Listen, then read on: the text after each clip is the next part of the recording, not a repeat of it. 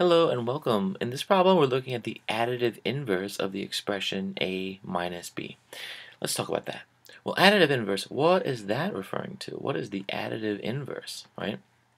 Well, the additive inverse tells us that in general, if we have two numbers, let's say x, that's my x, plus negative x, that the sum would be 0.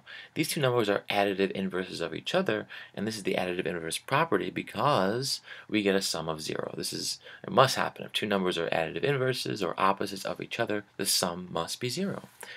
So with that being said, let's say x is our expression, a minus b. So we have to add a minus b to its opposite and get a result of 0.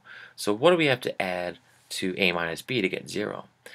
Well, the opposite of a is negative a, and the opposite of negative b is positive b, right?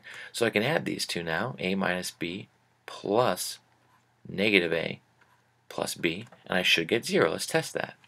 So first of all, I'm just adding all these things, right? So I don't need the parentheses. I can just group them all together, put them in one large group. So a minus b plus negative a, that's the same as minus a. And plus b is just plus b, right? Plus a plus b is plus b.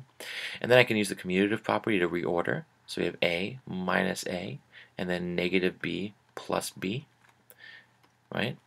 So I can now regroup using the associative property.